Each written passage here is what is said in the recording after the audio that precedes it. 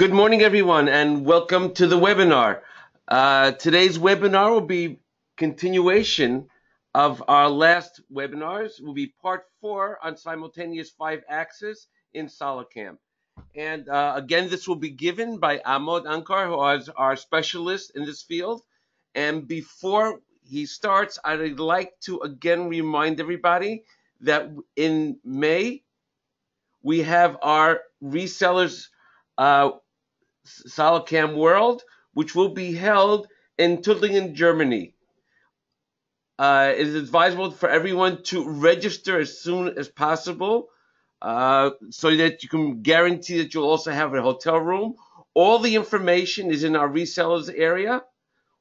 All you have to do is click to register, and you'll get all the information that we have down here as far as the agenda, travel and hotel information, and registering for the conference as well, for SolidCAM World Conference. And again, there's a lot that we'll be doing over there, so sign up as soon as you possibly can. All right, I will now turn this over to Amod, and we will be able to start the webinar. So Amod, you are now the presenter, and go ahead. Thank you very much, Sydney. Just a moment. Okay. Hi, everyone. And today we are going to talk about and show you some very nice stuff about a very important area in 5-axis. And that's basically the angle pairs and pole handling. Okay. So we are going to talk today. The entire webinar is dedicated only to these two subjects. These two areas in SolidCAM actually have been a mystery to many. First of all, it took a long time even for me to understand what really these two mean and what can they affect in the final outcome of the toolpath, especially on the machine. So what we are going to do today is we're going to take a couple of simple examples, and I'm going to explain to you what each of these things in SolidCAM actually mean and what difference do they do on the machine. Okay, so I've made a presentation in the last few days, and I've tried to explain as much as I can about these two areas. So let's go through the presentation, a few slides first, and then we'll move to an example. First of all, we have this option called as angle pairs, and in them we have got few options like minimum angle change, the start angle type, first angle pair, second angle pair, and the machine limits. Okay, the machine limits more or less is clear to many of us, but the first one is a mystery to many of us. Okay, what really they mean and what really they do. So in a 5-axis world of simulation as well as on real machines, any point on the toolpath, any point on the part generally can be accessed in two ways. Now there's a caveat, or there's a limitation to this. The limitation is that provided the machine can actually go to that point in either way. So if the machine has a limitation that it can tilt only one side and the other side it cannot, in that case it can only have one possibility. But in general, any point on the toolpath can be accessed by two pairs. Okay, and that's because the vector or the tool axis orientation can be mapped into two angle pair solutions. You can have plus, you can have minus, and the C angle can rotate. Let's say there is A and C axis. So you can have positive A and C0, and you have negative A and C180. So you can have two possibilities here. So the machine can do either way. The GPP can do either way. So what should it output is decided by the angle pairs. So what do you have generally? You have the first angle pair and the second angle pair, depending on the machine. Now, today's machine is going to be a very simple table machine, and it's very simple for us to understand what these angle pairs really mean. Okay. So let's go to the part straight away. I have a part out here, and what I've done is I've simply created a parallel to curve toolpath with these surfaces and the upper edge as our driving curve. And I just have created a simple single toolpath. The tool I'm using is a 10R2 bullnose. And if I go to the machine control, okay, I have got a second angle pair. Okay, now let's go to our presentation and look at what second angle pair means. So if I watch or if I look at the machine from the right side, my second angle pair means my A angle will be tilted, or my table will be tilted, or the part will be tilted towards the operator. And my first angle pair means the part will be tilted away from the operator. Okay, so operator is on this side. So let's look at what the solution looks like now. So let's run the simulation. Yes, please. So you can see that in the second angle pair that we chose, the table or the part is tilting towards the operator where my A angle is negative. Okay. Now, what I'm going to do here is I'll click on the first angle pair and run the calculation again, just to understand what exactly is happening.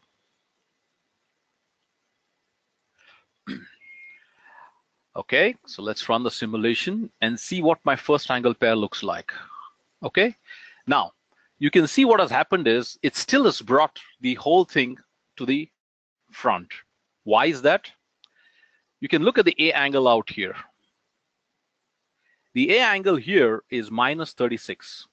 Okay, and let's look at what our machine is capable of handling. So let's switch off this. And if I go to my machine says my maximum or the minimum limit is minus 30. Okay, so it's already gone out of my angle. So what I'm going to do now is I'll edit this and go into the minimum angle pair, and let's calculate. I'm sorry, extremely sorry. It should not be off. In my first angle pair, when I select, and here if I have not selected my machine limits, it is going to go back to the old solution. So I'll put the limits all and I'll calculate the first angle pair. Okay, now let's run the simulation. You can see that it tilted out to the next angle out here, because now the system knows, or SolidCAM knows, that we have a limitation.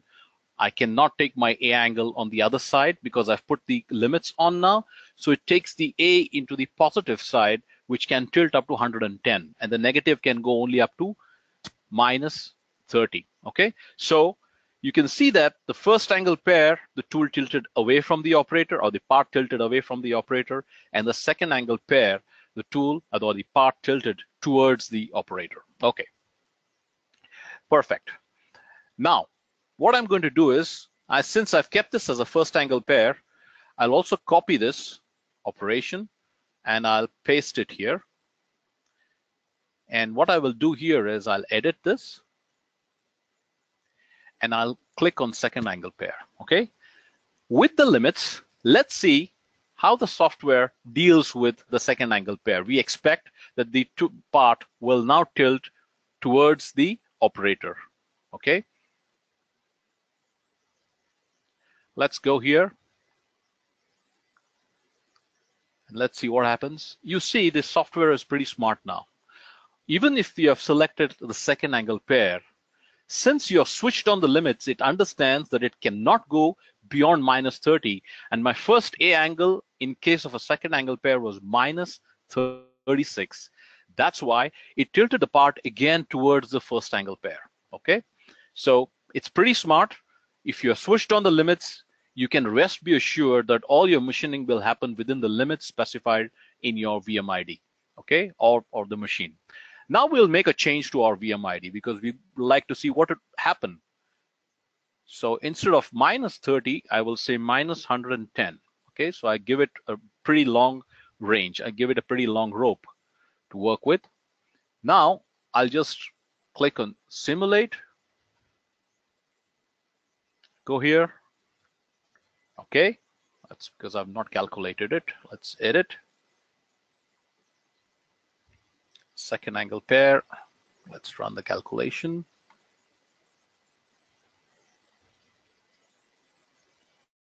Okay, let's run the simulation now. It still goes back to its first angle pair. We'll see why it happens. Now, I have got my first angle pair out here, okay? And then I've got my second angle pair. Now, what happens if I click on the minimum angle change? Okay, let's run the slide here. When I select the minimum angle change parameter, what it basically does, it forces SolidCAM to select the angle pair that is closer to the previous toolpath's angle pair, so that a large angle difference is not created between the first posted toolpath and the second posted toolpath.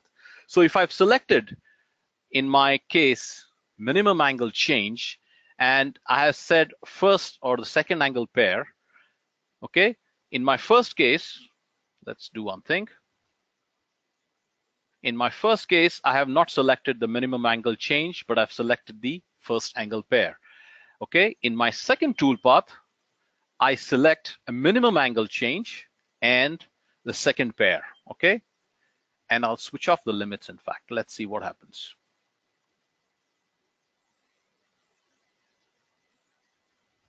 Since my limits are off, it's now taking it to the second angle pair because the limits are off. Now let me switch on the limits again here. Let me switch on all the limits and run the calculation.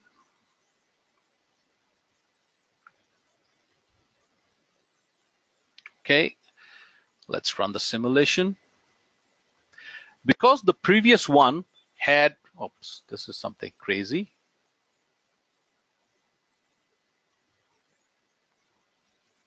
That's because I've not switched on the minimum angle pair in the first place. Okay.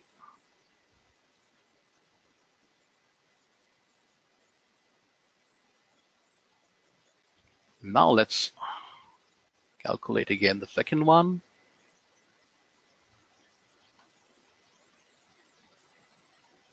Okay, let's run the simulation. Okay, now it's on this side, so let me first select both of these toolpaths and run the simulation. Okay, that's the first one, and that's the second one. Why is that? That's because some of my limits are going out of range, so it's trying to get everything within the limits.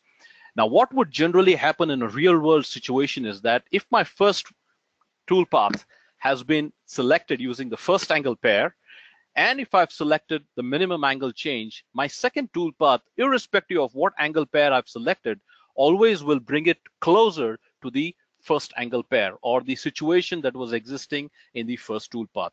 Okay, so let's look at the second scenario out here. Let's edit this. And there's another one called as the first, provide the first rotation angle. Now, before we do that, I would like to see what is the C angle here of this solution.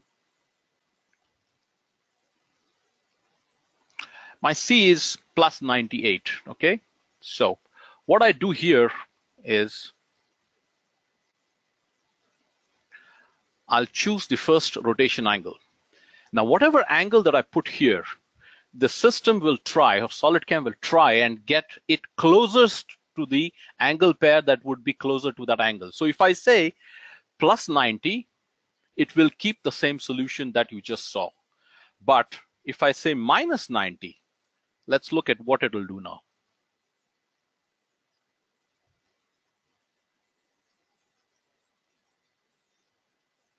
Let's run the simulation. When I said minus 90, my second angle pair, or rather the first angle pair, the C-axis was minus 81. So what it does basically is if I say minus 90, minus 81 is more closer to minus 90 than plus 90, right? So what it did was it brought it it used the first angle pair. So it brought the solution closer to the first angle pair. Okay, so that's basically what the angle pairs do out here. So the user can set the preferred start angle for the first and second solution. It's either the first angle is always the C-axis in most of the cases. SolidCAM will automatically choose a solution that will bring the machine closer to the desired start angle. So we saw that my first angle, or the first angle pair C-axis, was -81, and I set my first rotation angle is -90. So it brought it closer to -90. In event that I give this as +90, you can have any angle here, so it will bring it closer to the solution. So if I use it as +90, you can see that it'll take it to the second angle pair. Okay, that's because +98 is closer to +90. So it'll take it closer to the +98 or the second angle pair solution. Okay, right. The next one is basically the limit. Like I said, most of the times this area is pretty clear, that when you want the machine limits compliance, or you want SolidCAM to be compliant with the machine limits, you switch on the limits.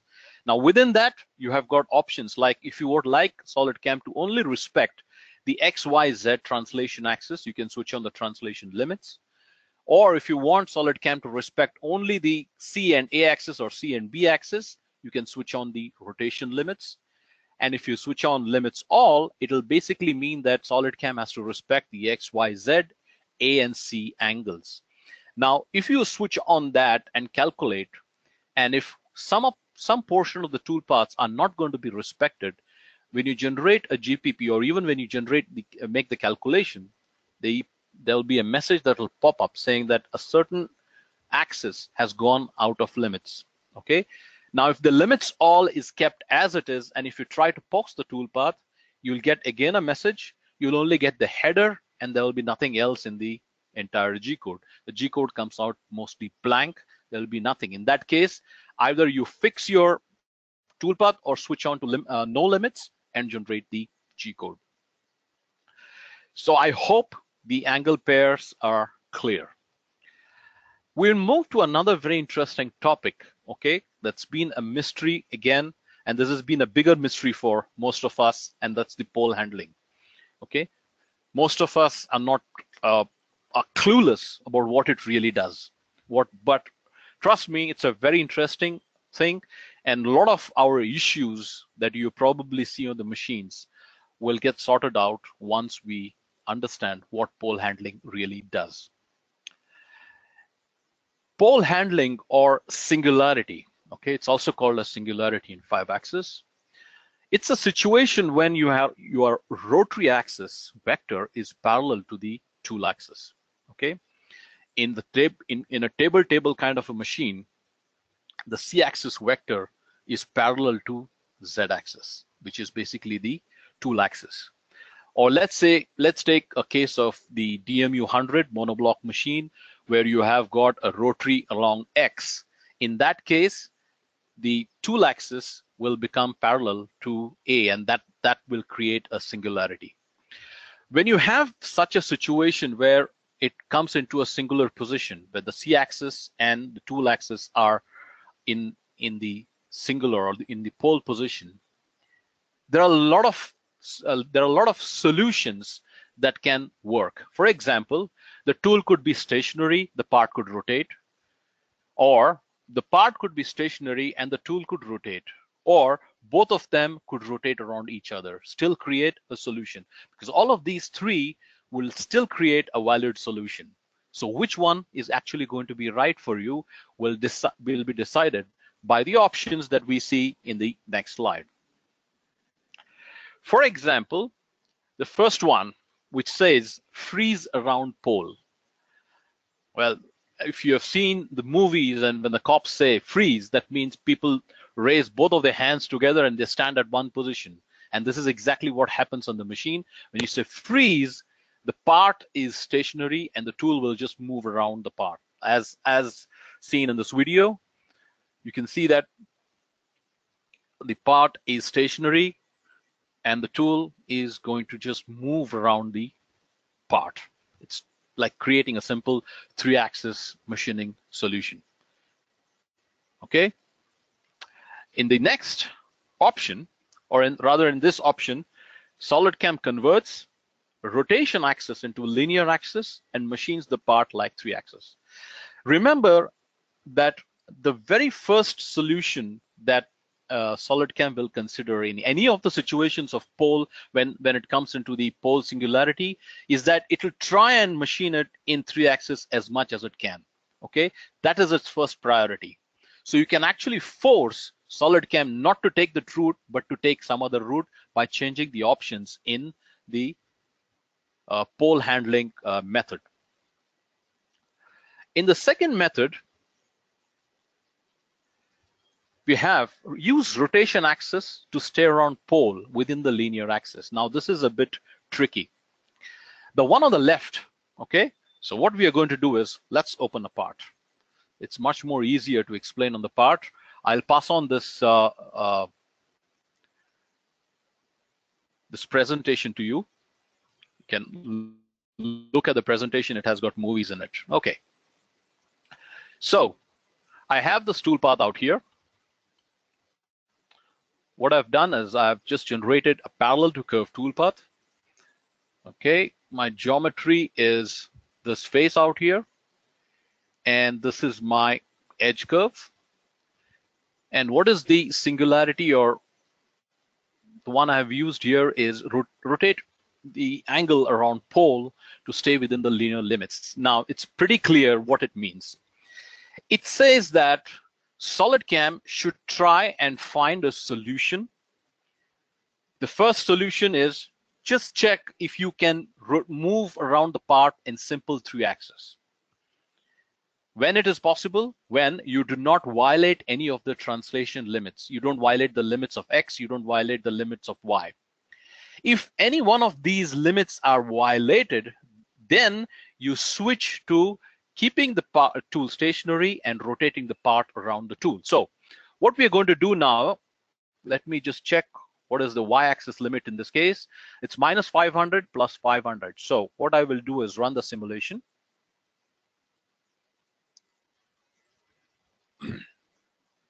This part is pretty small, so you can see that it is sitting much inside the limits. So if I run the simulation for this, you can see that it just did simple 3-axis motion. Okay, now what I'm going to do is I'm going to force a limit to this machine. I'll go to Y-axis and I'll say my Y cannot move. It's 0. Let's save. Let's edit. Just save and calculate. The same solution, okay, use rotation angle around pole, will now give me a completely different result on the machine. Okay, so here is the machine, the same part, everything is same. I just had changed the singularity option, the limits on the machine, and you can see what is going to happen now. Because it was going to violate the Y-axis limit, because it can't move in Y-axis, so the only option now left for it is to rotate the part. Okay, so here you saw two possibilities of a singularity. It could move around the part in the translate using the X and Y axis, or it could freeze it. It could freeze all the linear axis and just rotate the part, keeping the tool stationary in such a way that it would not violate any of the axis, translation axis. For example, it did not violate X, it did not violate Y. It could have violated X because it still has got a possibility to move around, but because Y has got no possibility to move, I've set it at 0. The only way was to keep Y stationary and rotate the part completely to finish the machining. Okay, let's move to the next option. And this option, again, it's pretty nice. Again, very mystery. It was a big mystery what it basically does. It's called as a linear interpolation of rotation axis around pole. So what this basically does, if I have to put it in a simple explanation, I know it's going to be a bit confusing unless and until you don't see what is actually happening on the machine. But if you want to take a theoretical explanation of this particular option, with this option, the axis of the rotation axis transition has a constant speed, or the rotation axis has the constant speed. In this case, C-axis, when it moves from point A to point B to point C to point D, will have constant speed, okay? That means it goes from one point to the other by keeping the feed constant, okay? Now it's a bit confusing unless and until you don't watch what is happening. So I'll go to one of these parts here. So what I have a 5-axis solution here. Okay, let's go to the front view. I've got a 5-axis solution coming right up to this point. And after this point, you can see that it's a flat plane. So it has to convert from 5-axis to a simple 3-axis. Again, my 3-axis solution will end here. And from here, it moves to 5-axis again. So let's assume that this is point A. There is point B, and there are, let's say, 4 or 5 points in between. So point B, point C, point D, point E, and point F. So point B to point F are basically 3-axis motions. And from point F to point G is a 5-axis motion. So let's say this was C100 or C0. This was C100. And from C100, it needs to move to C200. So what it is going to do basically is it will divide that C motions into B, C, D, E, and F. So it will divide it into 5. So basically 20 degrees each.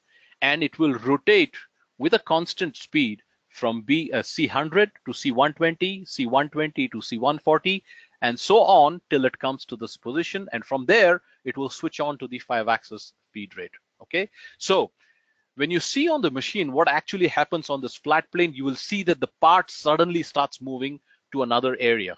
Okay, that's basically because it's trying to convert these points into linear motions, and it's going to apply the linear feed also to the rotary. So let's edit this toolpath and let's see what is the option set for this. Okay, it's linear interpolation. So let's run the simulation. Let's go to the machine simulation. And here I will not switch on the direct simulation. You can see that I've moved the part away from the center of the table just to show you what exactly happens on those 2 points.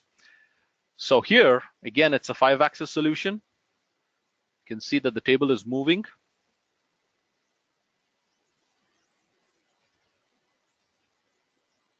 Still moving. You can see the B axis changing. The C is constant at 180. So my point A started at 180 degrees, and it's going to point B all the way to 180 degrees. Once it comes into the pole, okay?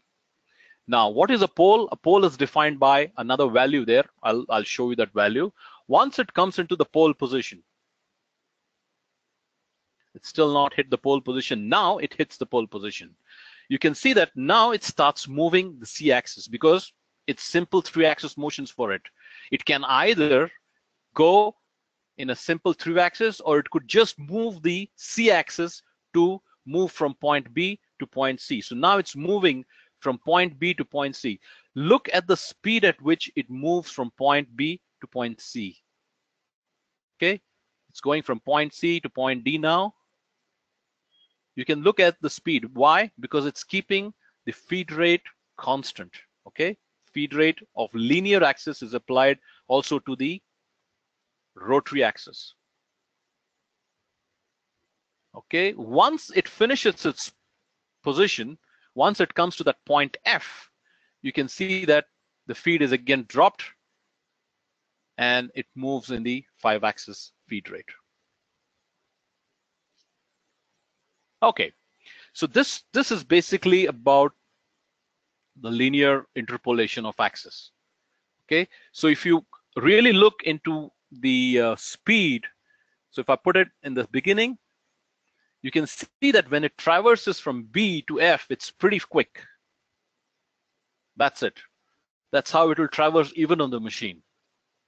And then it'll again slow down and run the cutting. Now I'll change the option to smooth interpolation of rotation angle around pole. Okay. Once I do that, okay, I was also talking to you about what angle is to be considered as pole. Generally, the pole is considered at 0. Okay, basically when the two vectors are parallel, the tool axis vector as well as the rotary axis vectors are parallel. That means when we have one of the swivel axis at 0, we consider that to be a pole. However, there's a pole angle tolerance, which means that up to a certain degree, it can still behave like a pole position. So if I put a value of 0.1 here, up to 0.1 degree in swivel, it'll behave like a pole, and it'll apply the pole handling method to that particular situation. Generally, it's not a good idea to apply a very coarse tolerance. You'll see that in most cases, by default, we'll have this value as our pole tolerance. This is not a good value. A better value would be about 1 micron. It'll give you much better results. But however, there is another problem for giving such close values. You will see a lot of times the C-axis moving idle along with the tool. Okay, and that is because it's considering most of the things as the pole. Okay, it's considering that particular situation is coming into the pole, because at 1 micron, a lot of points can come into the pole position. Okay, but if you increase the tolerance, you run the risk of skipping some areas or skipping some points, which could be dangerous. Okay, it's always better to have some idling motion with the C-axis rather than skip some points and directly cut something that could either damage the part or it could make the part useless because it could fail in the inspection at the end. Okay, so let's assume that the value of 1 micron is a decent, acceptable value for pole handling. Okay, so what I'm going to do now is I've changed the option to smooth interpolation of rotation angle around the pole. What does this do? Now, if you look at, while it's calculating, if you look at the theoretical explanation, with the smooth interpolation, rotation axis transition will perform the transition with an acceleration and deceleration. That means the SolidCAM will consider the acceleration and deceleration of the C-axis. Okay, it will perfectly understand that C-axis is not a linear axis and it cannot apply the linear feed rate to C-axis. So it will perform the transition from point B to point F using the acceleration and deceleration. And it's going to be very clear when we run the simulation. You'll see the difference straight away.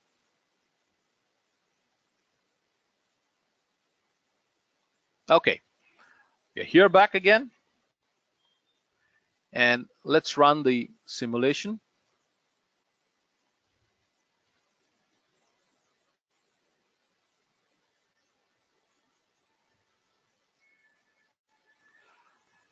For some people, there would be problem in looking at the simulation because the frame rate refresh on GoToMeeting is a bit slow, but I'll just stop it when it comes into the pole position and then we'll move manually.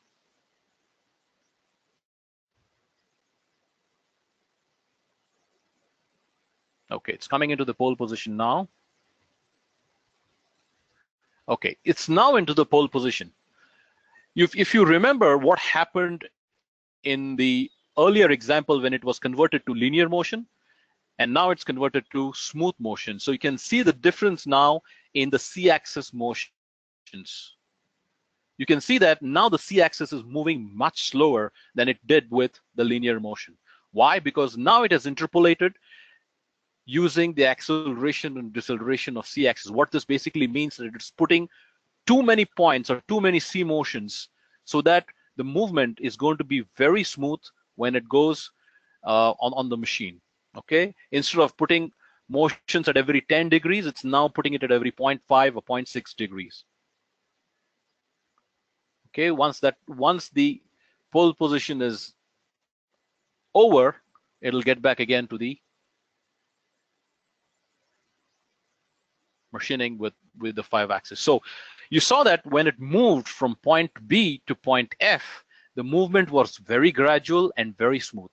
That's because it put several points in between to make sure that there is no sudden acceleration and no sudden deceleration.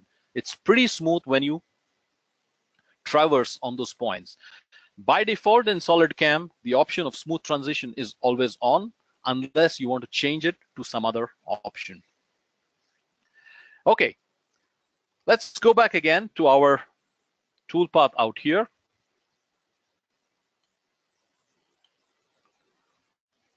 One of these, this one. If I edit this, and if I go into the control, we have the last option, and that's the force table rotation. That means, irrespective of whether you're going to have limits compliance or not, I want to force the C-axis to move and the tool to remain stationary. Okay, let's calculate. Let's run the simulation.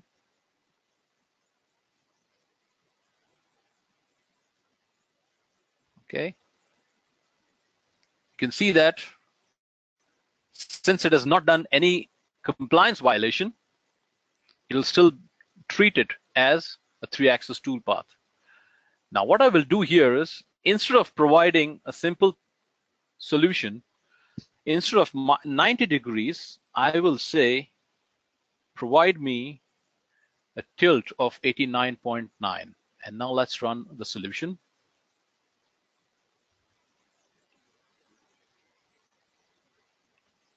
You can see what happened here. It's no longer going to consider the 3-axis solution because 3-axis now will violate everything.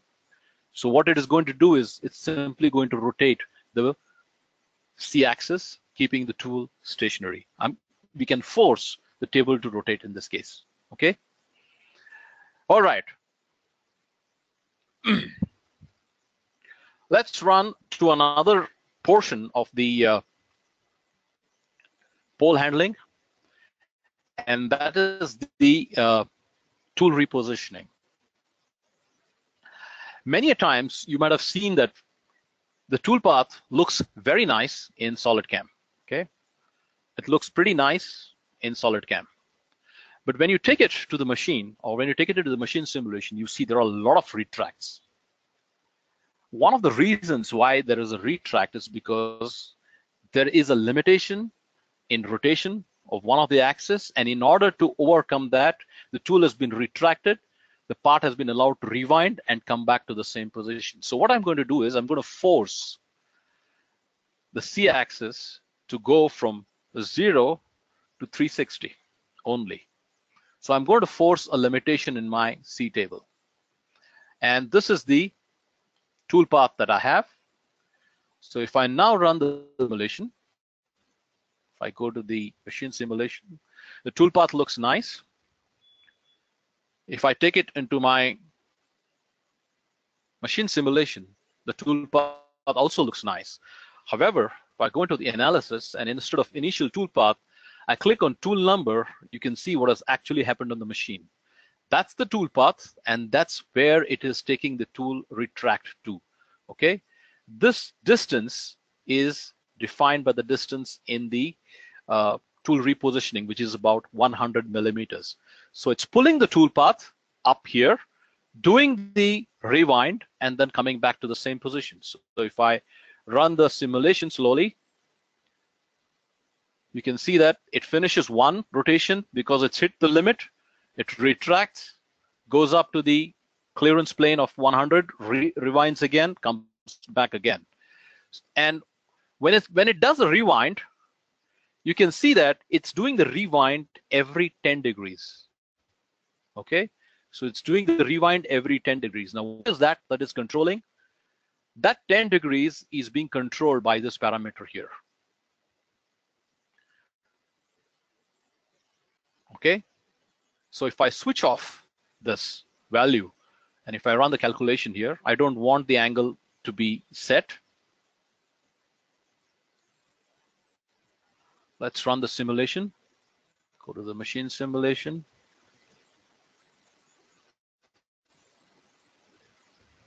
Okay.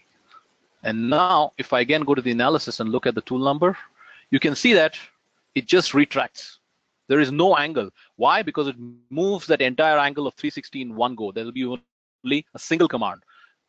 In some machines, this is pretty good because you're anyway out of the part. So why to have unnecessary blocks? But in some cases, especially when you are close to a fixture and all, it is very important to give that incremental angles.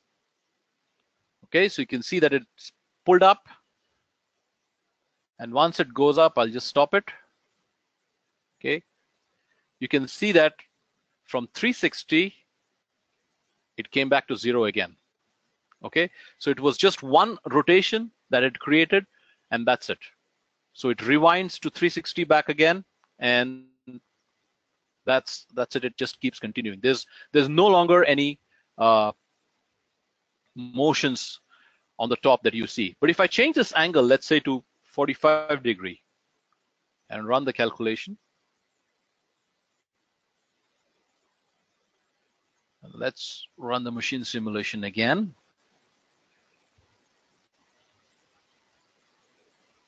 Okay, and let's go into the analysis tool number.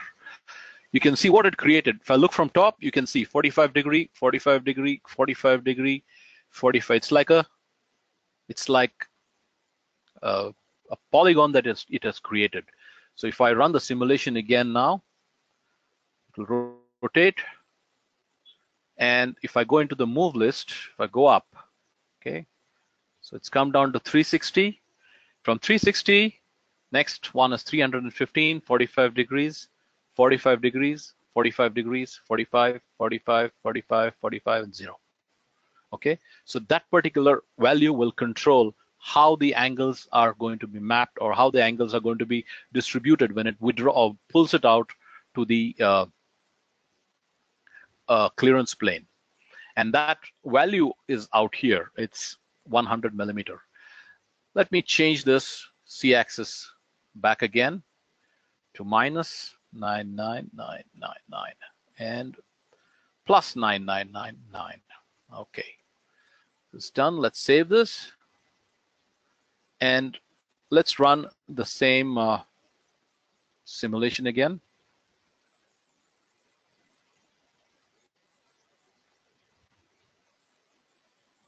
Okay, and now if I go to the analysis to the tool number, you can see that there are no longer retractions because we now don't have any limit in C-axis, and this whole machining can now be done without retracting any of the tool or any of the motions to the clear plane and then rewinding it, because we are still going to be within the limit when the tool path completes. All right, let's stop this and let's go to another very interesting area, and that area is basically our point interpolation. So let me open another part.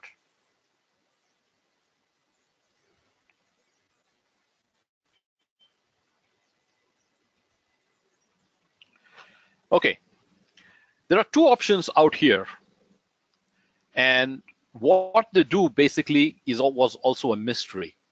However, it's no longer a mystery provided you understand what they basically do. The first one here was interpolation of vectors and interpolation of machine angles.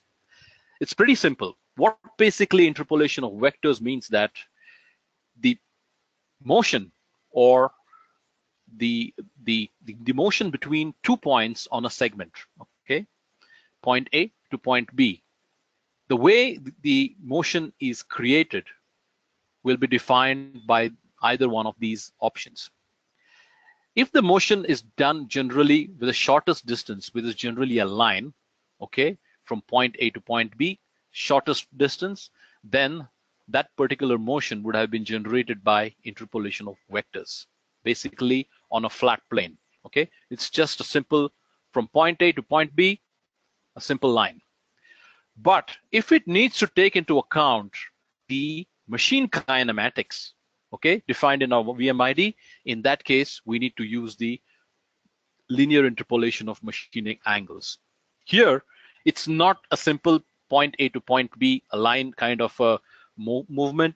It could be much smoother than that. It could be a spline. It could be a spline movement between point A to point B, much smoother. So in event that you're trying to machine a part on the machine, by default, keep the linear interpolation of machine angles in your toolpath. You'll always get a much smoother motion. You'll get much constant or consistent angles in your G code. You won't have those small variations coming in the G code, okay? Right, having said that, let's move to the next one. And in the next one, we have got the interpolation of points, okay? Now what it basically does. So let me edit this toolpath and run the machine simulation, because this currently is without anything. So I'm going to go into the machine simulation. And let's observe. Yes, please. We will observe how the toolpath looks like. Okay. Anyway, we are not bothered about the angle pair, but I would like to see how the toolpath looks like. Now, I would like to look at the vectors of this toolpath. Okay, so I'll switch on the tool vectors, and let me go to the options, simulation properties, and the tool vector, I would like to change it to 50. Okay, so I get much longer vectors out here. You can see that I'm getting the tool vectors only in the areas where there is a change of angle happening. Okay, so let's go back. Let's rerun this toolpath with second angle pair. And let's run the simulation now. Yes, please. Okay. Now, if I run the simulation, you can see that the C angle now is constant. Okay, the C angle is constant. It jumped from that point straight away to the end because it's a straight line. So it now is trying to do the interpolation. And once it completes the interpolation, it's simple line again. Okay. Now, you can do two things to make this motion much smoother, because you're going to have what we call as acceleration and a immediate deacceleration. So you will see that in this area, the finish is not great, okay? Because the tool is trying to accelerate suddenly and suddenly deaccelerates. There are two ways to handle this. One is you could go into the tool parameters and set the distance as 1, okay? Now what happens here? If I go into the machine simulation, yes, please. You will see that it has created tool vectors even on the straight point. So even though the C angle is really not changing, it has still created tool vectors. That means I'm going to get this point even if the C angle is not changing. Okay, I'll keep getting this point. I can create a much better situation than this. Okay, and that situation is to switch off this point distribution and go into the point interpolation and ask for additional point to be added at every 1 millimeter without changing the tool or without adding a tool vector to it. Okay, so you'll see that once I add that and I go into the machine simulation, I will still create a similar looking tool path but without any tool vectors. You can see that I don't have any tool vectors in between those changeover positions. However, you can see that the tool still behaves exactly the same way, and the C-axis will keep moving so that there won't be a sudden change in the C-axis rotation. Okay, you can see that C-axis changing out here. Now, if I actually generate an output of this toolpath, the G code, yes, please. Let's look at the total number of blocks. We have 355, okay? And I'll switch off this and I'll switch on the distance here. I'll calculate this toolpath and generate the G code. Yes, it's the same. So the effect is the same without adding additional tool vectors using the point interpolation. Now, since this example was pretty simple, the effect of interpolation angle strip will not be seen because there's no real change in the angle happening on the straight areas. But if your example was a bit complex, then you could actually see a difference even with the angle step. Okay, you could see that even if the angle is going like point A to point B was 10 degrees, it will add additional motions in between to see that the angle change doesn't exceed more than 1 degree. The effect will be probably the same, okay, but without any additional tool vectors that are being added in between. All right, so today's was a much shorter kind of a webinar when you consider what happened in the previous three of the webinars. But I believe that I've covered the angle pairs and the pole handling, and it's much more clear to you now.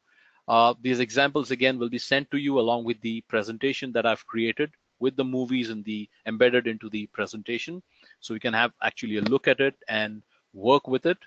And I'm pretty much sure now that you will actually go and revisit some of your parts that you have already done to see what is the effect of pole handling or angle pairs that's going to happen on those parts when you change certain options.